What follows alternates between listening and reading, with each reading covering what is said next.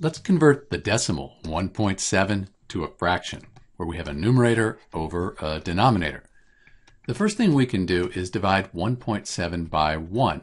It's still 1.7, we're just dividing by 1, but now we have the start of a fraction. Next, because we have one decimal place here, we're going to multiply by 10.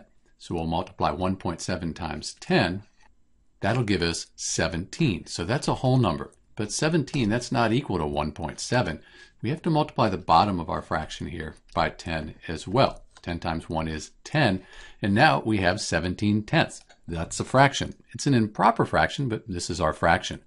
We could change this to a mixed fraction as well. 10 goes into 17 once, and we have 7 left over, so we end up with 1 and 7 tenths. That's the mixed fraction here for 17 tenths. This is Dr. B converting the decimal 1.7 to fraction. Thanks for watching.